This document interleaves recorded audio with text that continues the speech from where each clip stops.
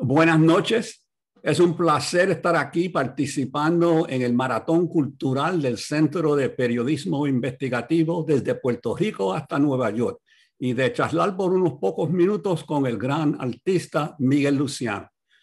Miguel, thanks for participating in this tremendous event.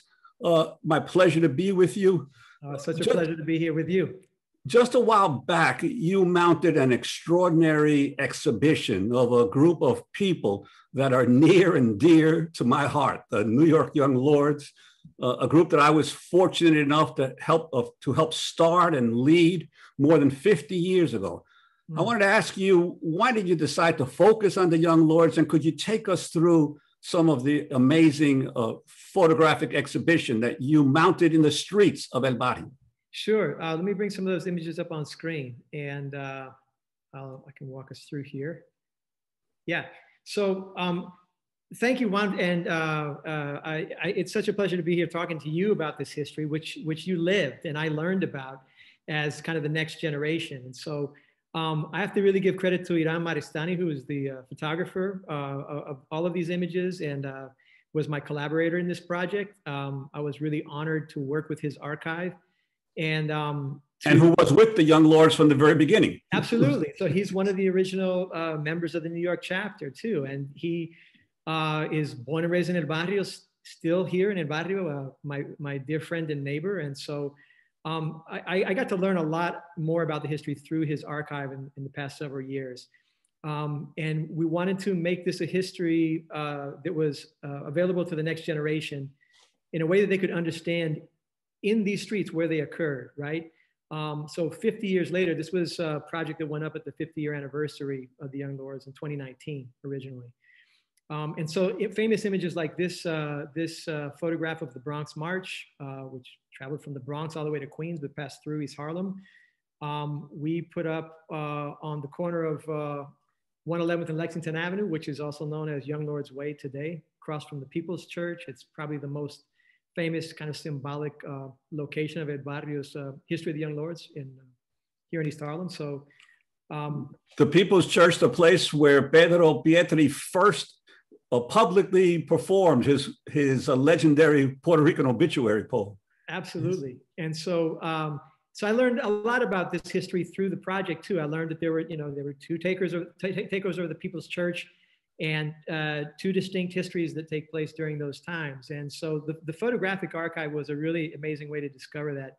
But this was kind of our central area here where the walking tours went through. And we did walking tours for months and months, all spring and summer of 2019. Another image of the Young Lords march this was the Bronx March. So the Bronx March was a march actually in support of the Panther 21. From what I understand. And what I love about this image is that, front and center is a member of the community. She was a member of the community who lived very near where this image went up on 99th and 2nd. And these kinds of images really stood out for me as powerful images of how the community was involved in the movement. So we selected images that sometimes were famous and sometimes not so famous in Iram's archive. As a way to tell a story about activism in our neighborhood that we want the next generation to know about and be proud about. And you may recognize this photo here. Yes, embarrassingly so. It's a lot thinner version of me 50 years ago. Amazing. So how about you tell me about this photo? I would love to hear you describe this photo. Well, this is outside our first office, which was on 111th and Madison Avenue. And we subsequently had many offices all over New York City and, of course, in Connecticut, in Newark, New Jersey, in Boston, and Philadelphia. But this was the first Young Lords office. And it was where we ran all of our political education classes, and we did community history of Puerto Rico classes at night for the community there as well. And it was really where the heart of the Young Lords when we first began.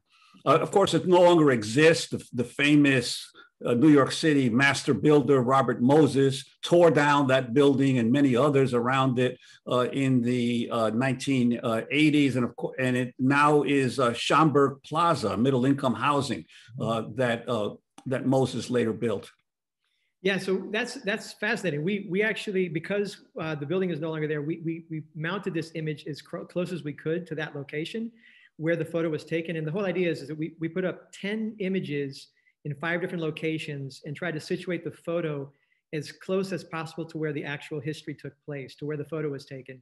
So this was actually mounted across the street from the office building, and which was it's still an empty lot, but it's slated for development now for another housing complex that will go there. It's supposed to be affordable, we'll see. But one thing I want to point out in this image that for me has always been fascinating, and I actually did a recreation of this window storefront in a previous project at the Center for Puerto Rican Studies some years ago for another exhibition with Iram.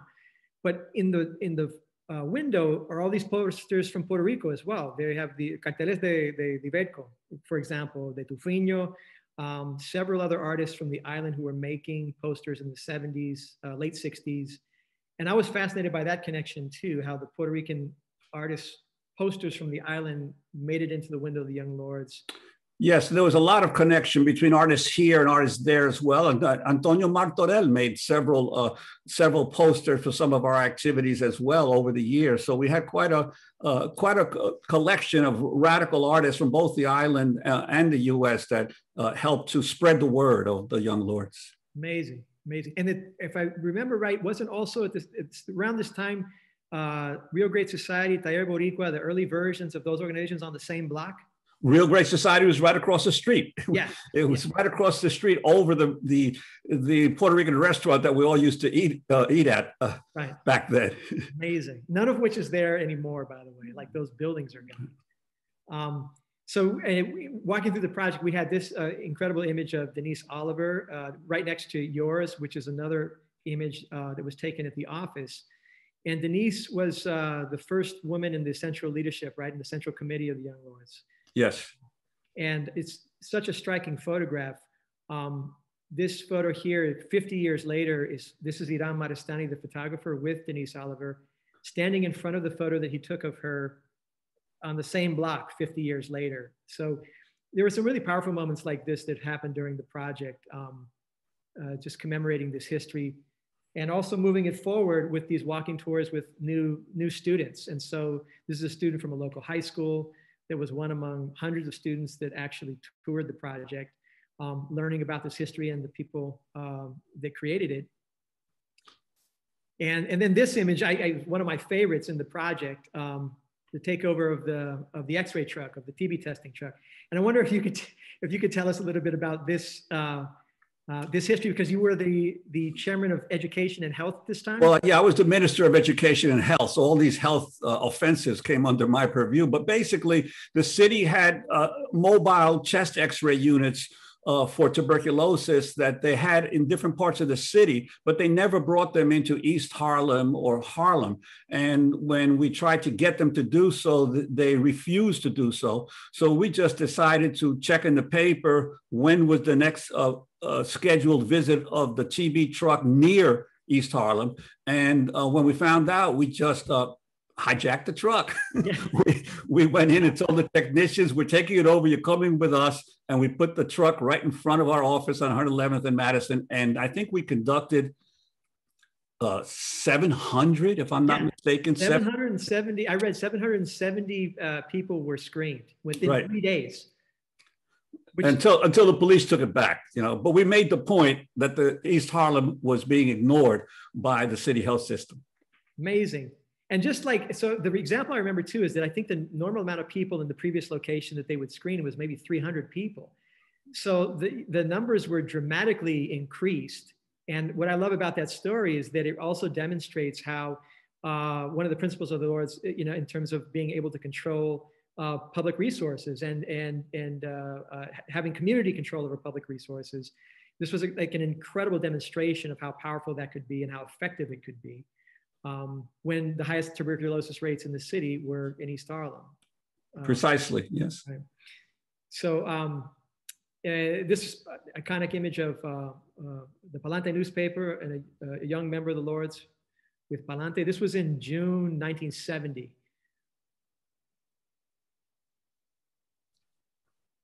This is all in the same block. So a lot of these things happened then on the same block or took place on the same same block on Madison, and then this march protesting the death of Julio Rodan. And so this, yeah, maybe you can say something about this history. Right, and Julio was found hanged in his cell in the New York Detention Center, Manhattan Detention Center, and we believe that he quite possibly was actually killed. And so we had, again, more massive protests, a second takeover of the church, demanding prison reforms in New York City, which actually did happen. The mayor appointed a commission, the Vanden Heuvel Commission, that found all kinds of problems with the New York City jail system and instituted a bunch of reforms as a result. And there were like hundreds and hundreds of people that marched in this. It was almost like a procession and a protest at the same time. And here, I just always love this image of the young people. It's so powerful. But as you mentioned, it led to the second takeover of the church, right? So this is also like around 1970.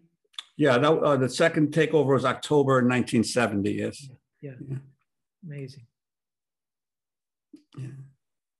So this was also a powerful image with young people to sort of talk about issues of police violence, past and present, that have continued to plague our communities. And so these images from 50 years ago were so relevant 50 years later, even more so today. This was a year before last summer's uprisings in Puerto Rico and in the US, both. And then here we have the garbage offensive. 111th and 3rd Avenue, this was the last image on 111th, which was the first public action of the Young Lords, correct? Right, that was in July of 1969. We were sweeping the streets several weekends, trying to get the sanitation department to pick up all the trash that we had collected, because they didn't provide sanitation services in East Harlem at the same level that they did in other parts of the city. And so when the sanitation department wouldn't pick them up, we just took all the bags, dumped them in the middle of 3rd Avenue, which was a main thoroughfare, to block traffic and force the city to pick them up. And at some point, some people set fire to the trash, and it suddenly became the East Harlem garbage riot, when it was really the East Harlem garbage protest. But the government did pick up all the trash, and they started improving sanitation service as a result. That's incredible. And this was in response to communities' concerns, right? In terms of what I had heard was that the Young Lords surveyed the community about what were the biggest issues in the community of concern, right? Right. And everyone said the biggest problem we have is there's too much trash in the street and the city doesn't pick it up. Right. That's why we started sweeping the streets and collecting the garbage.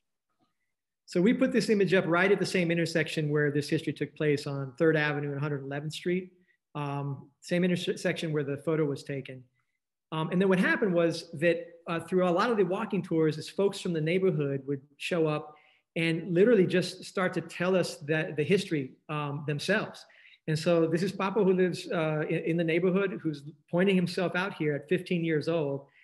And this was an amazing part of the project. As I said, I was born in the 70s, so I learned about this history. But when we have folks in the neighborhood who could tell us the history firsthand, it reminded us constantly that this is a living history, that we're still here.